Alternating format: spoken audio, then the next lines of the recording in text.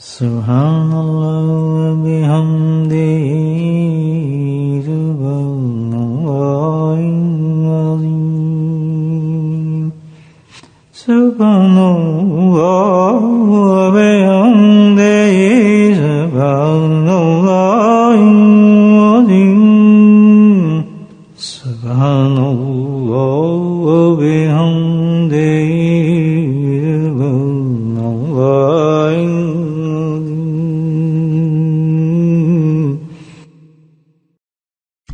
It is stated in a narration that Allah subhanahu wa ta'ala, when He took out of paradise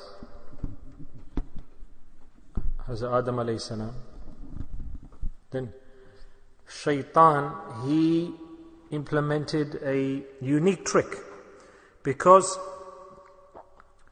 all of the other qualities were there. He was an alim, big alim. He knew, he had the knowledge. And he was aware about Allah subhanahu wa ta'ala's ma'rifah, Allah's nearness, closeness. He had qurb, nearness to Allah for so long. And he was aware of Allah subhanahu wa ta'ala, and Allah ta'ala doesn't reject anybody's dua, supplication, subhanallah. So even if the enemy, he makes supplication, Allah is merciful, gracious, so beneficent that He listens to the dua of a person. And he had this ilm, he had this knowledge. So he was expelled from Jannah, Shaitan, and he knew that his consequence would be bad, and he knew that this punishment was due to his mistake. So he utilized the tool of dua, because he knew. So he presented himself, and he presented like a request, a dua in the form of a request to Allah. He knew that Allah Ta'ala won't reject it. And whilst leaving paradise, he did this action. He said that, "O Lord Allah, that you have sent me out of paradise." What's the first thing he's asking? Now, me also, allow me to overcome and overpower the children of Adam. Allah Ta'ala said that I have allowed you to, I've given you power. I've given you power against them. But in front of the Anbiya alayhimus salam, because they are innocent, that you will not be able to influence them, attack them. But all of the other children of Adam, you've asked, so go, I give you that power that you can try to overcome them, overpower them. Shaitan knew, whatever I ask for now, I will get. Shaitan said, Allah Ta'ala, also a little bit more power, if you can please give me ability. Allah Ta'ala stated, is it that all of the children of Adam alayhi salam, I will also give you assistance, offspring. In other words, along with every child of Adam, I will give you also the resources that can work with you to overcome them. Shaitan said, Allah Ta'ala, can you give me something a little bit more? Allah Ta'ala said that I will make inside their hearts your abode. Ibn Adam, the children of Adam alayhi salam, in their hearts will be your place of stay, your abode, where you will stay, abide. And more than this, in their blood you will flow, just like blood flows in the veins. Just like the blood flows through the veins and the arteries in the body, you will have the power that you will also flow through them. Allahu Akbar. He said, Allah Ta'ala, can you give me a bit more, a little bit more? So Allah Ta'ala stated that in all of these scenarios and situations and circumstances, you will overcome them, overpower them. The earnings, you have the power to convert that to haram and lawful. You will make them occupied and busy in weird types of sins, to this extent that you will make them busy, and you will take them away from halal, permissible offspring towards unlawful offspring. Yes? So the children from unlawful cohabitation, they are unlawful. Yes, the children from unlawful cohabitation, the unlawful coming together with the male and female, they are unlawful. Haram earnings, you will go and take people towards haram earnings, you will have that power. You will make them do immodest actions. You have been given this power. And you will present different ways and methods and ideologies, wasawis, whisper into the brain, yeah, this is correct, you've got permission to do this, you're allowed to do this. You'll make them state false promises and they will give people false encouragement, and you will make them submit to idols and lengthy promises and wrong actions they will commit, and all these things you find in people. Shaitan has taken that power, the leave, the permission from Allah to grab hold of and overwhelm the human being. So he is flowing in the blood, the arteries, and the wrong actions that human beings doing morning and evening, the sins, the wrong actions, misdeeds, sins. The reason for all of this is this. Because he's been given freedom, free reign, and he has the power. He can try to overwhelm whoever he wants. And further, the biggest thing that he requested from Allah was that he also will enter into tawbah. He will also try to contaminate the tawbah of a person, delay it. Yes, you can do it soon, from young age to youth, to middle age, to old age, to the grave, and life's gone. So Hazrat Salam also requested Allah that we are imprisoned, surrounded. He's got total power over the children of Adam alayhi salam, full power. So Adam alayhi salam then requested that, Ya Rabbul Alameen, O Lord of the universe, of all mankind, that you have given Iblis power over my children, so much power, influence, that there's nowhere where he will not leave the human beings, and he will try in all different ways and forms. So Allah Ta'ala, please also give me your grace and rahmah and mercy. Also give us some of your mercy, give us an opportunity. So Allah Ta'ala accepted the dua, and Allah Ta'ala stated, then listen, that for you, when a child is born, then with that child, the angel, the protecting angel will be assigned, who will protect that child. In other words, every human being Allah Ta'ala assigns and gives the mission to an angel who protects that human being. And Adam alayhi salam said, Allah, can you give a bit more, because you've given a lot to shaitan. So Allah Ta'ala said that the reward of one good deed will be multiplied. They'll do one good deed, and every deed Allah Ta'ala said, I'll multiply many times over. Subhanallah. Then Adam alayhi salam said, Allah, some more if you can please bestow, give to us, grant us.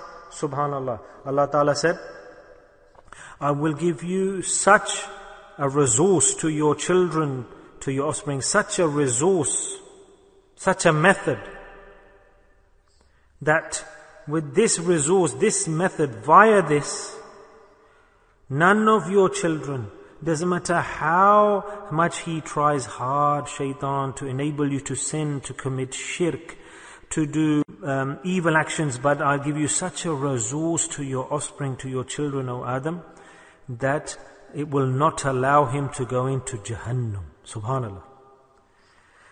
Despite shaitan will attack you from all angles with different techniques and methods, by such a fantastic resource I'm giving to you, brilliant resource, that no way will you go towards Jahannam. He will not enter into hellfire, the person who uses this resource from your offspring, from your children.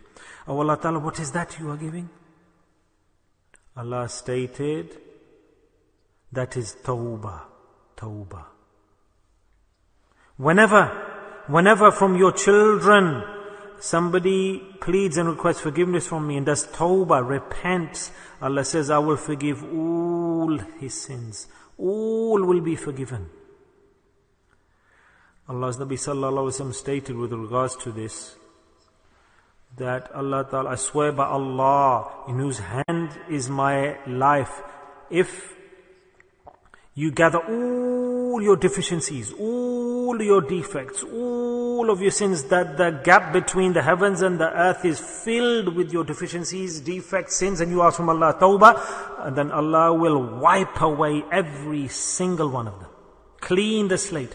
Allah's Nabi sallallahu alaihi wasallam said, Allah's Nabi sallallahu alaihi wasallam swore by Allah and stated this, that this is how powerful and brilliant a resource Allah has given to the children of Adam alayhi salam. Allah has bestowed this, granted this, gifted this to us. Tawbah. But, remember, in opposition to this tawbah, shaitan has also taken permission, leave, that I will try to delay their tawbah, be involved in their tawbah, shun their tawbah. And he's got that permission, that reign, to try to influence the human beings to delay their tawbah. But Allah Ta'ala has given Ibn Adam such a big power. Doesn't matter how many sins shaitan enables you, influences you to do. How many sins you commit, doesn't matter. Even if the earth to the heavens, the gap, the space is filled with the sins, but when the human being comes to me and does tawbah, Allah says, Allah Ta'ala states that I will forgive all of his sins. But when this reward is being given, then Hazrat Adam alayhi salam, he was given encouragement.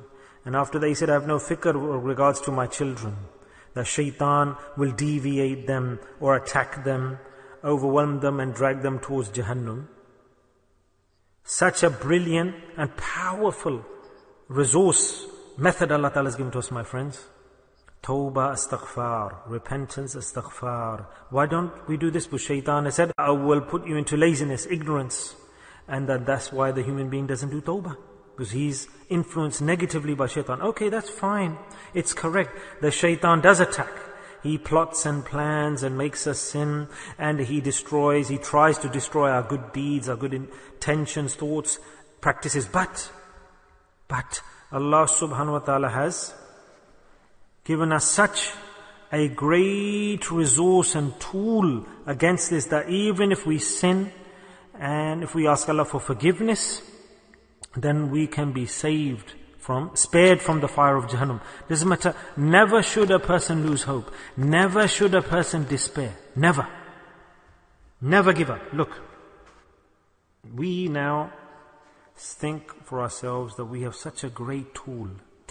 Oh, I sin, what can I do? Can't help it. Okay, fine, we sin. But Allah Ta'ala has given us a great weapon, resource, and we implement it. This tool, in the hadith it is stated that Allah Subhanahu wa Ta'ala has assigned the two protecting angels, the protectors. They go to Allah daily, present the deeds of that person daily to Allah subhanahu wa ta'ala in Allah's court, that these are the amal of this servant of yours, Allah. Every human being. When Allah subhanahu wa ta'ala sees those amal, those deeds, when they're presented to Allah by those angels, the protectors, then what does Allah ta'ala say? Look here. When Allah subhanahu wa ta'ala sees those amal, from the beginning to the end of those amal, when Allah sees astaghfar, then Allah Ta'ala states that this no doubt, I have forgiven all the sins of this person in his amal. From beginning to the end, there's istighfar present somewhere. And when they present those deeds, and in those deeds, the sins that are within, there are sins that we commit during the day, sins of the eyes, mouth, verbally, hands. Shaitan makes us do these things. Influences us. But if in between the beginning to the end of those deeds for that day, istighfar comes out from the actions, Allah subhanahu wa ta'ala, if He sees those deeds, the spectrum, the range, Allah says there's istighfar in the beginning and in the end. There's istighfar in the beginning and in the end. So forgive the sins that come in between. Allahu Akbar. So, one deed, if we do that, from this hadith we learn. Massive. It's not difficult. Very simple. Very simple from this hadith we learn. That in the morning when we start the day, when we start with istighfar, seek forgiveness, plead the beginning of the day. When the sun is rising, day is coming out, make it lazim, essential, compulsory upon yourself, that my whole day, the deeds of the day, in the hadith, I've just narrated this to you, shared it with you, that the deeds of the day will be presented to Allah. When the deeds will be presented, and Allah has given us a let-off, that if in the day we are sinning, mistakes, erring, falling down, not that we're purposely doing it, that's a different issue and subject. No. You're not sinning on purpose. Oh, it's alright, I can do what I want. I can do istighfar and Allah will forgive all my sins. No. That's not the concept here. This is not the thought process. No, that's extreme, we could say, disobedience to Allah. If a person does that. Flagrantly, blatantly sinning and trying to play games with Allah. No. So, that if we try our best to leave sins, but even then, by chance we sin, for example, that I won't lift my eyes towards the ghayr mahram, but shaitan's in the blood, in the veins, in the arteries. He tries to control, influence you. His children are attacking you and they make you do a sin. It's not your niyyah in the morning you want to do sin. No, let's do zina, then I'll do istighfar in the night, Allah forgive me. No, this is incorrect. This is not acceptable. This is not acceptable. But if we and make a mistake, so this will be a big disrespect to Allah subhanahu wa ta'ala if a person purposely says, oh, it's alright, I can sin and I'll do istighfar at the end of the day. Big punishment for such a thought. Big punishment. Yes, but if a person promises that today I will protect myself and try to avoid sins, and he does istighfar in the morning, obviously if he commits sins, makes mistakes during the day, you have to go to the marketplace at home, there's children, business, work, thousands of things I have to do in the day, I have to spend the whole day. So, if by chance, not purposely, mistakes are made, and they happen by human beings, if something comes out of your mouth verbally, these sins I'm referring to. So, when in the morning a person starts the day with istighfar, and if he tries to avoid the sins and leave the sins, and if unconsciously, unaware, not pre-planned, he commits a sin, then make the habit in the evening that before you sleep in the evening, do 100 times istighfar. 1 tasbih in the morning, astaghfirullah, in the day, in the morning, and 1 tasbih before you go to sleep. Then if we do istighfar like this, and when the person goes to sleep, then his deeds are sealed. Because not in the sleeping mode, you're not going to commit sins then, are you, when you're sleeping? So sleep is like a small death. After that, there's no action. So this is a small death, and Allah Ta'ala then gives you the life after that. But a person doesn't sin, he can do wrong deeds and misdeeds. So then a person's book of deeds is closed, and just like I said then in the hadith, that the book of deeds are presented by the angels to Allah. Then Allah Ta'ala, when He sees that this person started the day with istighfar, repentance, ended the day with istighfar, repentance, then Allah Ta'ala forgives all the sins. So this is a great tool, resource Allah has given to us. Istighfar is a brilliant resource. What a great reward as well for this. And Allah's Nabi sallallahu alayhi wasallam's azim sunnah, great sunnah, istighfar. Nabi al-Karim sallallahu alayhi wasallam, he stated that 70 times over. 70 times over. And one place he states that 100 times over, in the day I do istighfar. Allah's Nabi sallallahu alayhi wasallam, innocent, free from sin. What's he doing istighfar? From big point, listen to this carefully, big point. What's he doing istighfar for? In one narration, rather, he stated, in the hadith, he stated, the Holy Prophet ﷺ said that in front of Allah, do tawbah in Allah's presence. Why? Because myself in the day I do istighfar 100 times istighfar. So what is this? This is a great sunnah of the Holy Prophet ﷺ. He, Rasulullah ﷺ, stated himself that I do 100 times astaghfirullah during the day. Allah's Nabi ﷺ, He is innocent, the greatest. What sin has He committed? None. So what do we learn here? Is that Allah's Nabi ﷺ's istighfar is to elevate the status, the rank, the grade. So what we learn from the Sunnah Sharifah of Rasulullah sallallahu alaihi wasallam is that 2 rewards you get for istighfar. One is this, is that the sins are atoned for. The sins that we committed, they are atoned for. The sins are eliminated, removed, and you get the reward. And the reward you get is that Allah Ta'ala says that your darajat, your rank, your status increases step by step. Look, all day long, let's say you didn't sin, you didn't lie, you didn't do fraud, you didn't do anything wrong, but you do istighfar continuously. What will happen? That istighfar you recite, that will elevate your rank, your status will increase. If you don't commit sins, even then a person should do istighfar abundantly. Every istighfar, every call for repentance will elevate the status of the world. Just like the Holy Prophet ﷺ, his ﷺ status increased, improved, went up high. He wasn't sinning. He wasn't sinning. The Prophet ﷺ was innocent. He's the beloved Nabi of Allah. He didn't sin. But this is the hint, the teaching. Mu'min in every situation, every time he should be doing the istighfar. Whether you sin, you do istighfar so the sins are forgiven. And if you don't sin, so that your status increases. Don't just think, oh istighfar, if I sin then I'll do istighfar. Some people think like this. The istighfar is done at that time when I commit a sin. When I do wrong. This is the case, isn't it? This is our mindset. Shaitan, again, he has influenced us. Think wrong. We think when I sin, at that time I will do istighfar and I won't otherwise. This is wrong. Otherwise, what need is there to istighfar? I haven't committed a sin, so why should I do it? No, totally not. Don't think like this. Do istighfar in abundance, kathira, so your darajat are increasing, and shaitan runs away, and his power diminishes, his power decreases. And shaitan, he can not do what he wants to do then, if you do istighfar.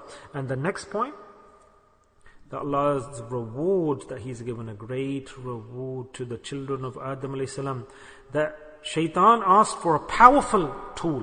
What? That such a power he took, he said, I will reside in the heart of the human being. That's my abode. I will reside there. Allah, let me reside there, stay there. And the hadith is stated in the Quran, Allah Ta'ala has given us this learning. And I will flow in the body just like the blood flows in the body. Imagine.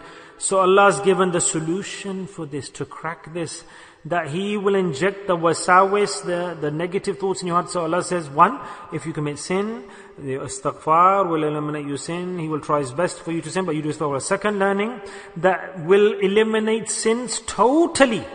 In other words, in advance, you will seal your self, that shaitan will not dare to influence you. Such a tool Allah has given to you, that the house, the place where shaitan resides, from the heart you do ibadah. From the heart you have love for the Quran. From the heart you have love for ibadah. From the heart you have the desire to pray salah, to desire to do ibadah. If he sits in your heart, then tell me, all of our actions will become a waste. That's why people say, I don't feel like it, I don't enjoy it, I try, but I don't want to do it. What can I do? Because shaitan is sat on the heart. He is flowing, he is swimming, flowing through the arteries, the veins. That's why we complain that I can't pray salah. I want to pray, but I don't feel like praying. I want to do good, but I don't feel like doing good. I want to pray salah, but I can't pray salah. The reason is shaitan, he has taken permission, leave from Allah, that Allah, I want to reside in the heart of the human being, the qalb, the chest, and I'll flow inside him, in his eyes, his hands, in his blood, in his private parts. Everywhere I will flow. I will influence the human being. There, I will make sure I enable this human being go towards Jahannam with his actions. Come on, do this. Come on, do zina like this. Do zina with your hands. Do zina with this organ of your body. Do this wrong. So Allah has given a solution to Hazrat Adam alayhi salam, the second reward and gift and method that will break this effort of shaitan. What's that? Dhikrullah. Say Subhanallah, Subhanallah. Allah Ta'ala, via His name, He has given us the targheeb, the ability, permission. وَاذْكُرُوا اللَّهَ كَثِيرًا لَعَلَّكُمْ تُفْلِحُونَ. And no condition here. Open, free playing field. Just like Allah has given shaitan freedom. You can flow in their blood and sit on the heart. Try what you want, because that's where he does everything from. So Allah says, I've given you open playing field, O human being. Do dhikr as much as you want. But no other ibadah has this limit. Unlimited. Every ibadah has restriction. Salah 5 times, Hajj is once in the life, fasting this many times. Everything has a limit. But Allah Ta'ala says with regards to dhikrullah, open playing field. No upper limit. Do kathiran kithra. Shaitan will make your heart his home. He will flow in your blood. And Allah said to Ibn Adam, don't worry. In opposition to shaitan, what do I give to you? Dhikrullah. And with dhikrullah, when you do dhikr on your heart and recite my name on your heart, you print my name. The noor of my name, it will destroy shaitan. It will destroy his home, shaitan's home from your heart. It will disperse him. It will put them together and put him away. Your heart, your mind, your body, he will scarper. He will run away. From the hadith, people have seen kashf. based on this hadith. The friends of Allah have envisioned when they do dhikr, they've seen how shaitan is sat on the heart and he scarpers, he runs away. That's why he makes us get angry, divorces are enabled. That's why he gives us methodology to do haram. He makes us do actions of bi'adabi, disrespect, rudeness. When we see that you're acting against deen, against sharia, against tasawwuf, that for example a student says, I've got waswas against my shaykh, whispering negative thoughts against my shaykh, my teacher. Who's doing this? Shaitan. Shaitan, he is the pillar of sin. He is the fountain of sin. And in opposition to shaitan, he's given us a brilliant method of dhikrullah. Dhikrullah. Remember this. Just like astaghfar, Allah has given to us to atone for the sins, morning and evening. Same way, dhikrullah is also morning and evening. وَسَبِّحُوهُ بُكْرَةً وَأَسِيلًا. Let's just do my dhikr in the morning and in the evening. Do maraqib. Remember me in your heart morning, and in the night do my dhikr in your heart before you go to sleep. First action, initial, dhikrullah, and final action, Allah Ta'ala's dhikr, dhikrullah. When you do these two actions, in the morning, in the evening, and in between, you do abundance of astaghfar, you try this protection. Kathira dhikr, if you do that during the day, then you'll get both rewards. Number one, shaitan's house will be destroyed. It will crumble. He'll try and come back into your heart. You're doing dhikr, he'll run away again. You're doing dhikr again, he'll run away again. Because he'll keep on coming, knocking on the door. Not just you've done dhikr once, he's run away permanently. He'll come again.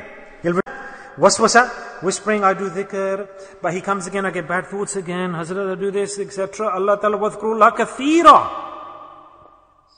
High quantity, Allah says, that time and time again he'll attack. That's the job of the enemy. He attacks many times over. He doesn't give up. Once you have a tussle with the enemy, what does the enemy do? He goes, he prepares, he makes a plan, tactics, he comes back again, he attacks. Can't we see that?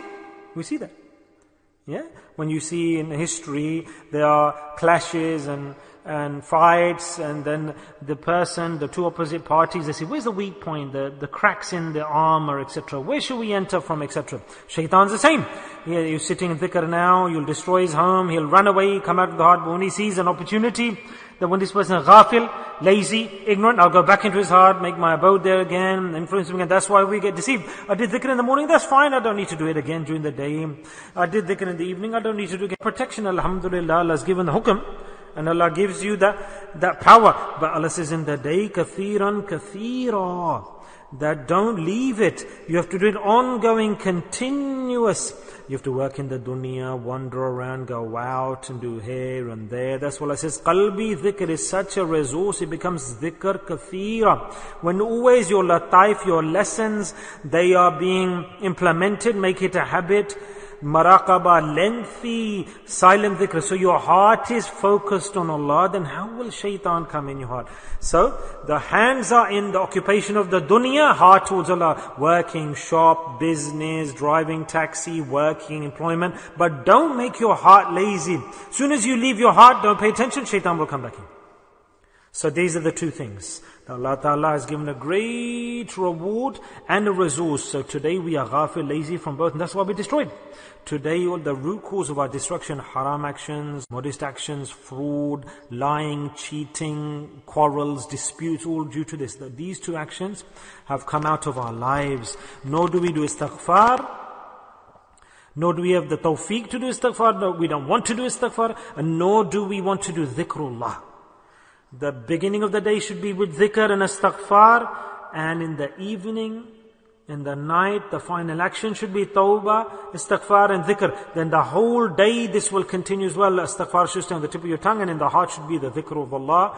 With istighfar, your grade will increase, rank will increase. With dhikr, your grade will increase. With istighfar, your sins will be eliminated. And with dhikrullah, Allah's remembrance, your shaitan's attack into the heart will end. He will scarper, he will run away. May Allah Ta'ala give us all this amal, these two amal that we've discussed. May Allah give us the tawfiq to practice on this, and inshallah we'll see our life, how much beauty will come into life like a new spring. Wa akhiru da'wana anil hamdillahi rabbil alameen.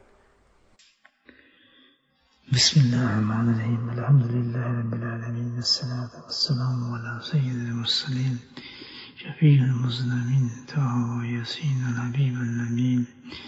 اللهم صل على سيدنا ومولانا محمد نبي الأمي وأزواجه أمهات المؤمنين وذرياته وأهل بيته كما صليت على آل إبراهيم وعلى آل إبراهيم إنك حميد مجيد وسلم تسليما دائما أبدا كثيرا كثيرا. اللهم اغفر لنا ذنوبنا وظلمنا حسننا وجدنا خطأنا عملنا كل ذلك لنا. اللهم اغفر لنا ما قدمت وما أخرت وما أسررت وما أعلنت وما أسرفت وما أعلنت. أنت المقدم وأنت المؤخر لا إله إلا أنت. ربنا ظلمنا أنفسنا وإن لم تغفر لنا وترحمنا لنكونن من الخاسرين. ربنا لا تزغ قلوبنا بعد إذ هديتنا وهب لنا من لدنك رحمة إنك أنت الوهاب. يا مصرف القلوب صرف قلوبنا على طاعتك. اللهم ثبتنا على الإيمان وأمتنا على الإيمان وأحشرنا يوم القيامة مع الإيمان. اللهم اهدنا الصراط المستقيم صراط الذين النبيين صديقين شهداء وصالحين وحسن أولئك رفيقا. اللهم استقبلنا بسنته ونفعنا بمحبته وأشرنا في سورته يا كريم يا كريم يا كريم يا رحم الرحيم. हमारे गुनाहों को माफ फरमा दे या अल्लाह, हमारे गुनाहों को माफ फरमा।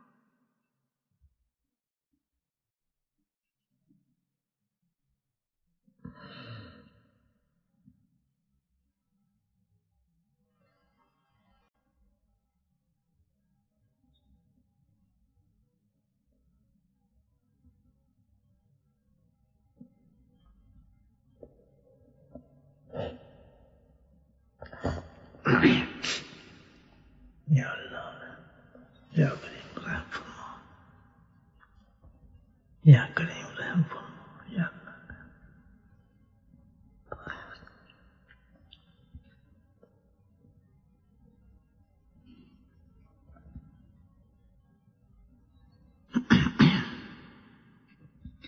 या अल्लाह, जिन फिलहाल बीमारों ने दुआ के लिए कहा है मेरे मौला, उनकी शिफा कामला आज नाज़िल फरमा। जो लोग अस्पतालों में इस वक्त मेरे मौला, उनको शिफा नसीब फरमा। या अल्लाह, जो अस्पतालों में उनको शिफा नसीब फरमा। या अल्लाह, अस्पतालों में उनको शिफा नसीब फरमा। एक हमारे साथी हैं, उनकी वालदा पाकिस्तान में बहुत सीरियस बीमार है, हॉस्पिटल में। उनके लिए खास दुआ फरमाए। अल्लाह ताला उनको शिफाए कामिला आजिला नसीब फरमाए, ईमान वाली जिंदगी नसीब फरमाए, अमल वाली जिंदगी नसीब फरमाए। और जितने भी हज़रात हैं, हम सबके लिए दुआ फरमाए। अल्लाह ताला मुसीबतों को दूर फरमाए, परेशानी को दूर फरमाए, घरों में सुकून नसीब फरमाए, शादमानी नसीब फरमाए, बरकतें नसीब फरमाए, जिंदगी में बरकतें नसीब फरमाए। या अल्लाह, या अल्लाह, इतना अता फरमा कि जो तेरी शान है, जितनी तेरी शान है मेरे मौला, हमारे को इतना माफ फरमा जितना कि तू मेहरबान है मेरे मौला। या अल्लाह, जितना कि तू मेहरबान है। या अल्लाह, तो हमारी इतनी हिफाजत फरमा जितना बड़ा तू निगहबान है मेरे मौला। अपने फजल करम से मेरे मौला आज का जिक्र कबूल फरमा, हमारी दुआओं को कबूल फरमा, इबादत को कबूल फरमा। हमारे माँ बाप की बख्शिश फरमा, तमाम उम्मत की बख्शिश फरमा। जिनके लिए कोई दुआ मांगने वाला ना हो मेरे मौला, उनकी भी बख्शिश फरमा। आज जुम्मे की रात है मेरे मौला, तेरी बख्शिशों का दरवाजा खुला है। या अल्लाह, हमें सुबह शाम जिक्र की इस्तग़फ़ार की तौफीक नसीब फरमा। या अल्लाह, हमें इस्तग़फ़ार की तौफीक नसीब फरमा। या अल्लाह, हम दुनिया से जाएं कामयाब बामुराद साथ इस्तक़ामत की ज़रिए मौला। या करीम, या करीम। ربنا هب لنا من أزواجنا وذرياتنا قرة أعين واجعلنا للمتقين إماما اللهم رب ارحمهما كما ربياني صغيرا اللهم اغفر لنا ولوالدينا وأستاذنا ومشايخنا وجميع المؤمنين والمؤمنات المسلمين والمسلمات الأحياء من الأموات برحمتك يا أرحم الراحمين آمين.